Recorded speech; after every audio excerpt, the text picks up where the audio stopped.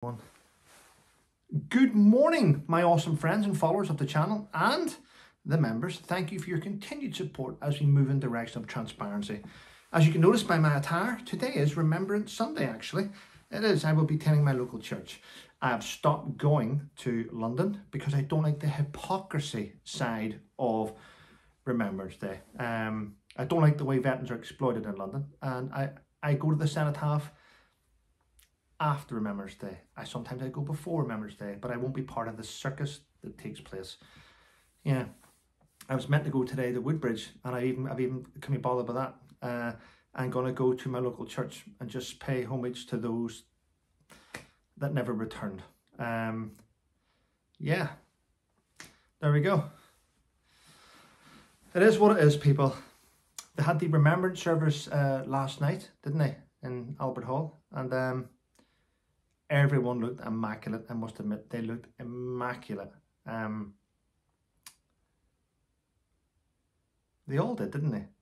The Princess of Wales, the Prince of Wales, Princess Royal, which is Princess Anne for those who don't know, the King, they all, the Duke of Edinburgh and his wife, the Duchess of Edinburgh, they all looked fantastic. It was nice. It was actually well done. Yeah, but I'm gonna be honest. I don't like the circus of Remembrance Day. It's went from looking at it. It's went from the Hague Fund, which is this pop. It's called the Poppy Appeal now, but it used to be called the Hague Fund.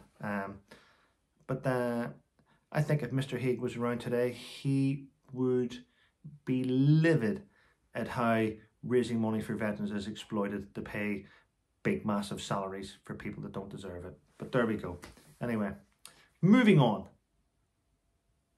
I'm a Celebrity is coming out very, very soon. I didn't really recognise hardly any of the people on it. It's like, it should be called, Can You Believe I'm a Celebrity? That's what it should be called. Can you believe I'm a celebrity? I mean, I didn't know half the people on it, but one person that did stand out, Ulster's very own Barry McGuigan, ex-world champion boxer. Barry's in the jungle. Looking forward to that. I think I'll be supporting Barry. So will everyone in Northern Ireland. Barry McGuigan, eh? He was a great boxer. Used to be a crisps out, a packet of crisps out in Northern Ireland called, well, McGuigan's, funny enough. Yeah, there we go. Shaped like a boxing glove. Yeah, so I will put in my support behind him. Yes, I have received emails and messages from you, and I will tell you this, and I'll say it again. If you're not happy with donating money this year to the Royal British Legion, but you want to support veterans, why not support a veterans-owned business instead? You'll get something from it, and you'll be supporting him and his family. I would pick Soldier On Coffee. Why not buy a bag of coffee from Brian Phillips, who's a double amputee? Buy a bag of coffee from him. Could you be supporting him and his family? I'm just saying, you don't need to always give to the big charities. I mean, you could donate to the Royal British Legion and help them towards their £40 million a year annual salary for their staff members. I'm just saying, do your own research. Yeah. I have a gripe with military charities, if I'm honest. I used to try and hold them to account and highlight their disgusting wages, but then, as you know, when that happens, fingers start pointing at you. Oh, Trevor must have stolen money. Oh, really? Oh God, there we go. Yeah, anyway, yeah, and they don't like it. They don't like it when a gallantry medal holder calls her name out in the media. They don't like it, and the fact is they need called out in the media, every one of them. You know, if you're paying £40 million staff salary to staff, you should be paying corporate tax. You should be paying tax, every one of them. Yeah, I can tell you who's going to have a great day today. The Royal British Legion in Jersey, who have over £1 million in their bank account. Well, I was told that by a member of the Royal British Legion in Jersey when I was there a few years ago. Yeah, the richest RBL in the UK is Jersey. Anyway, what else is happening? The media are going mad. They are determined to find out how Prince Andrew is staying in his lodge. Who's giving him the money? Where did he get the money from? Where did he get... They're going mad. They can't believe it. They're trying to find out who's giving money. They don't actually think that a member of the royal family would have millions in their bank. They just don't. Because they're thinking about how the late Queen helped with that. Well, they say the late Queen helped paying off for Ginger Griffey 11 million or whatever it was, allegedly. But so they think that he doesn't have any money. That's how stupid the media is. Yeah, but there we go. Oh, by the way, check this here out. If you're living in a Labour area, Labour members of Parliament are refusing to hold surgeries and speak to their constituents. Can you believe that? Labour MPs that were voted in by their constituents are refusing to speak to their constituents because of the abuse they are receiving over their new policies. Imagine that. Imagine voting in someone and then he refuses, or she refuses to speak to the people that voted them in because they're scared of all the backlash. Here's what you do then. Vote them out. Vote them out. Start getting your polls together. Start getting your online petitions together and get rid of them. Get rid of them. Vote reform in. Bring someone in that actually cares about you. Shocking behaviour from Labour, but it's just going downhill and downhill and downhill, isn't it? Yeah. Yes, and even the new Tory leader, Kemi Badenoch, I believe it is, has stated this, and I agree with her. The Labour Party's cabinet is filled with activists. There's no grown-ups in there. It's just filled with activists. Now, here's the problem we have with her.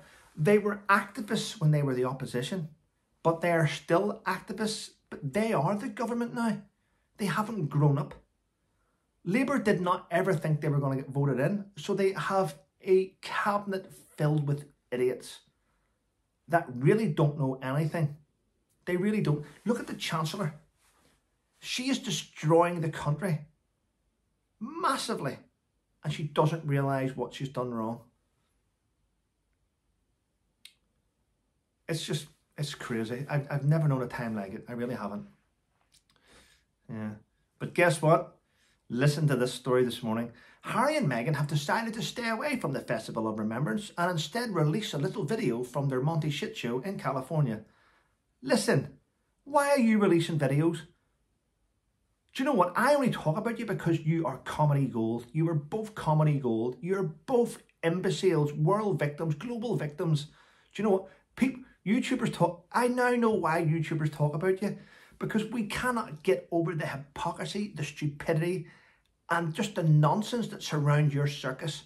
You are a circus, and you two are the juggling clowns, and everyone's watching because we just think it's funny. And you know what? Yeah, you make everyone money.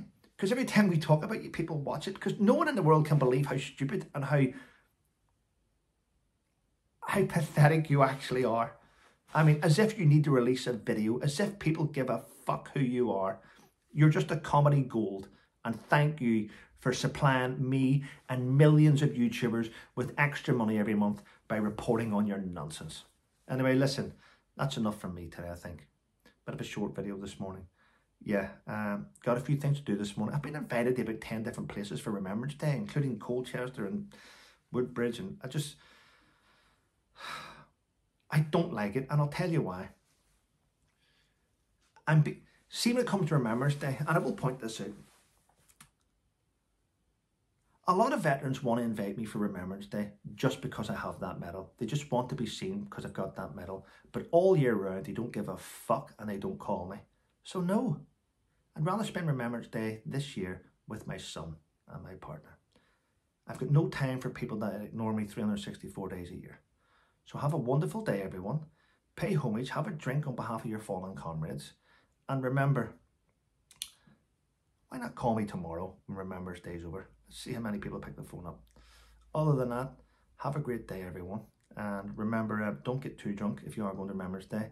For those of you that have a drink for fallen comrade, some of us will be having a drink, about 8 drinks for fallen comrades. Yeah, take it easy today, everyone. Yeah, and most of all, stay safe.